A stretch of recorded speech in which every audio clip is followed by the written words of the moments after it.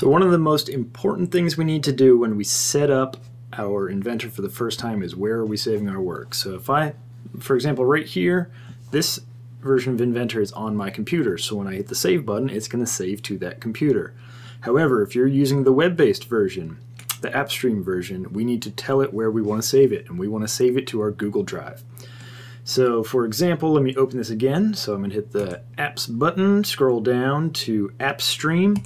This will take a minute to load. Oh, it loaded quickly. All right. And you'll notice this says AWS. AWS stands for Amazon Web Services. This is another one of those things that Amazon does.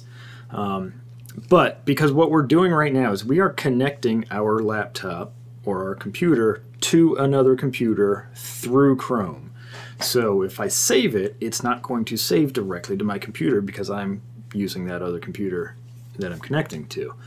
A little bit confusing, but just know that we need to set up our Google Drive first. So hopefully by now you have already created an engineering folder on your Google Drive because that's the one we're going to be saving to. If you haven't done that yet, open up your Google Drive, create a new folder, and call it engineering or something useful. All right.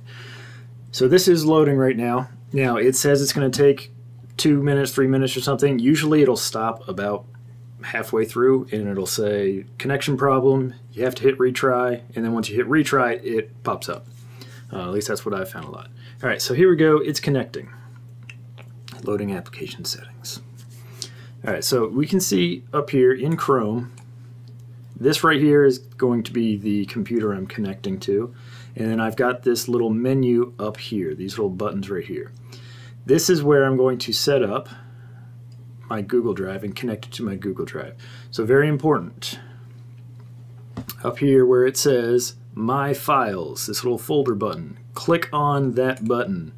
And then yours, it should say Add Storage or something like that right here. Have a little button that says Add Storage or Add Drive. Click on that. Your only option is your Google Drive. It'll say at scpsschools.net. You'll click on that, log into your Google Drive, hit OK or allow or whatever it says, and then your Google Drive will pop up right here. So now if I click on this, I have My Drive and Shared Drive. You will be using My Drive. All right, so My Drive, click on that, and then you should see your whole Google Drive pop up there. So your engineering folder, all your Google Drive folders should pop up here. All right. Another important thing to note, I'm going to exit that, is this little menu right here is not part of Inventor. This is part of the AppStream AWS server to get onto Inventor. Since we're probably on a small computer screen, we can maximize this window to make it a little bit bigger. We can also hit this Enter Full Screen Mode button up here, which will make it even a little bit bigger. So this is useful.